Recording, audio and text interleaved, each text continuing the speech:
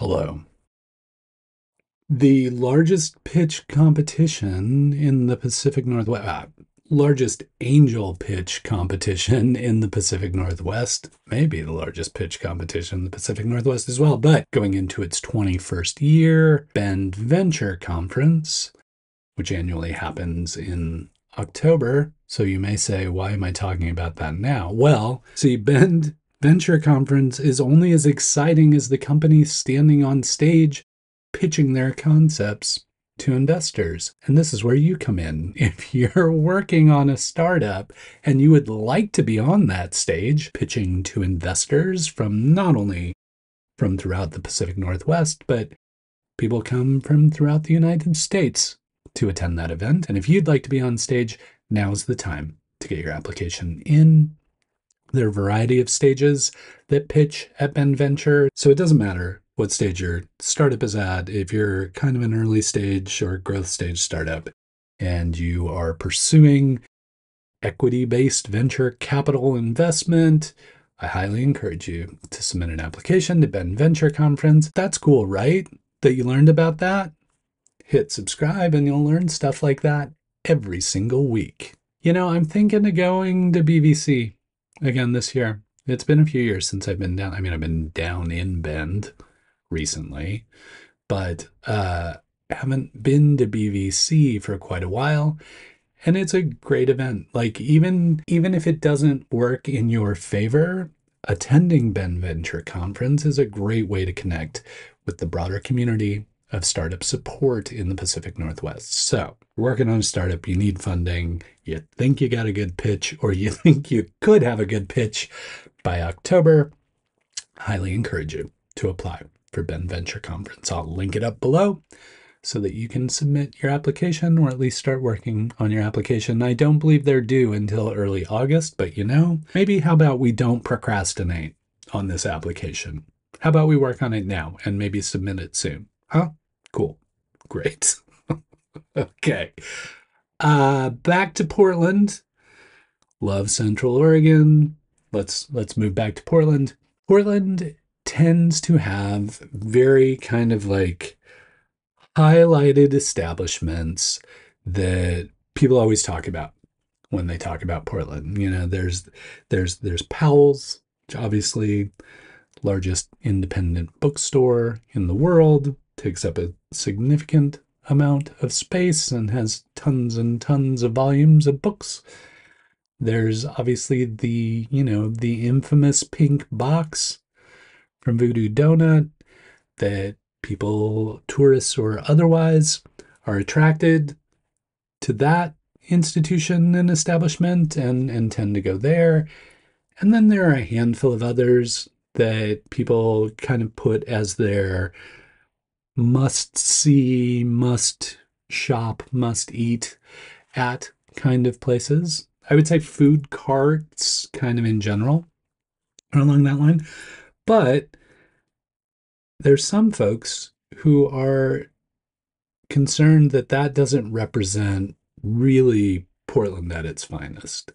They're continuing to go to the same things or highlighting the same things. Not that they aren't great, just that they're not fully representative of our city and all of the creative entrepreneurs who are in our city.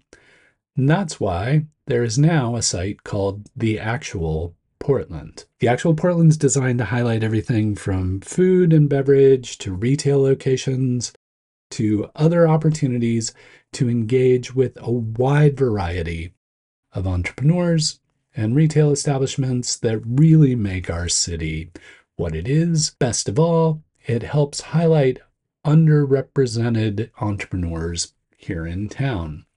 So folks who might not get the attention they deserve, even though they have a really compelling product. You know me, I'm always happy to see affinity maps or collections of things that makes it easier for not only tourists to find things in Portland, but to help Portlanders find amazing things in Portland, because that's why we live here. That's what we appreciate about our city.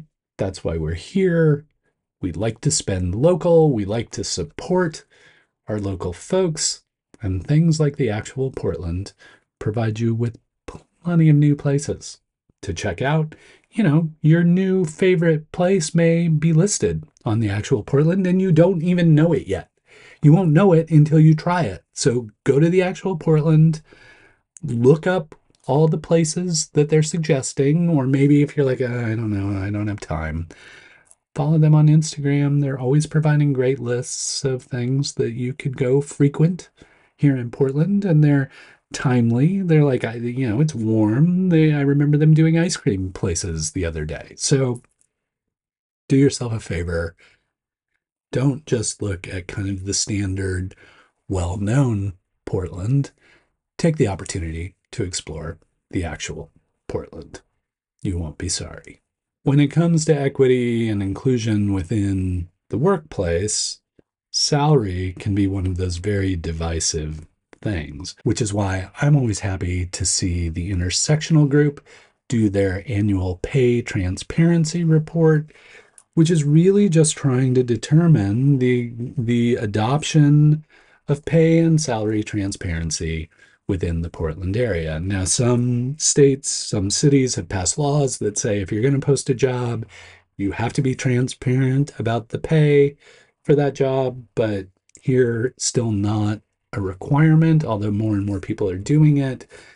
This report always helps you have a better understanding of not only who's doing it and why it's happening, but also why it's important to people, employees, and employers here in Portland. So if you're curious about our progress on pay transparency in the Portland area, I highly encourage you to read the Intersectional Group's report. I'll link up to it so you can download it and get the latest on the annual report on pay transparency.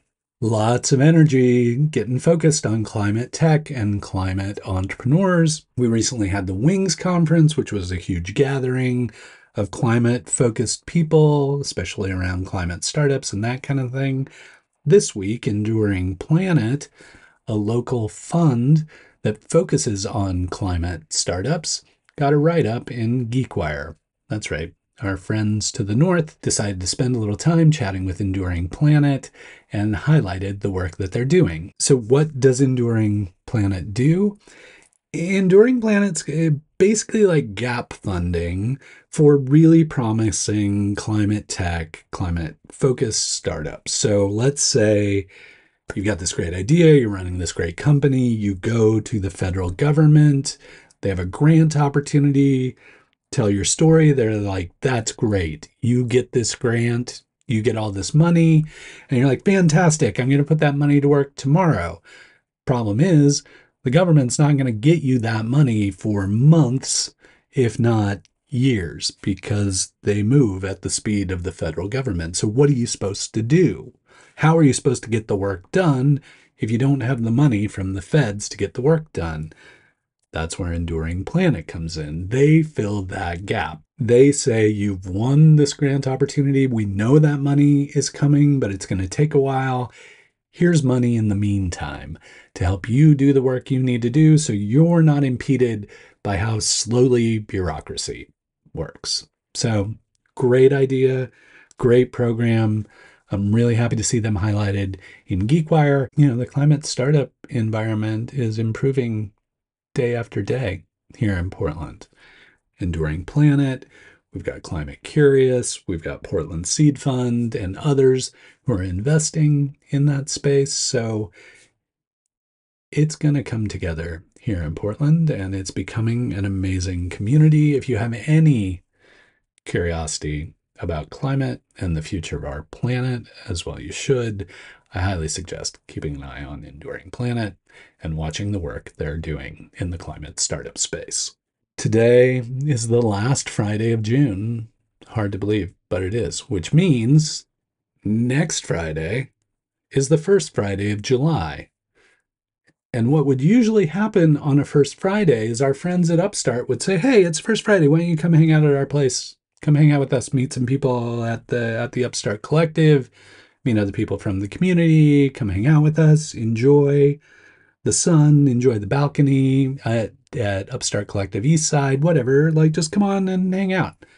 However, this first Friday happens to be the day after Independence Day. And so the first Friday function will not be happening at Upstart Collective this week. So I just wanted to remind you that because of the holiday, no first Friday. I mean, there is a first Friday, obviously, but there's no first Friday function, no first Friday gathering happening next week. So hope you enjoy the holiday. Hope you get to take some downtime, but please don't show up at Upstart Collective because no one will be there to let you in. I mean, they might be there, but they're not having a function. They're not having a gathering. So we'll have to wait until August, first Friday, August. So enjoy your own little private first Friday celebration. And I hope it's a really good one. Well, that's it for this week. Events are starting to quiet down like they do in July and August. So if you're like, what am I missing? What's going on? Like, you're not really missing much. It's summer in Portland, but news is still happening. So I will be keeping an eye on the news just like I do for you every single week. I really enjoy getting the opportunity to share all the news that's happening here and keeping you up to date on what's going on in the Portland startup community. Again, if you choose to celebrate Independence Day, I hope you get some downtime, get to work on your Bend Venture conference application. That's super important. Check out the actual Portland, maybe try somewhere new over the long weekend if you can, or any other time for that matter. Hang in there. And until we get the chance to chat again, please keep up the good work. What's that? You're curious about more startups in the Portland area? Well, you're in luck. We have stories about Portland startups right here.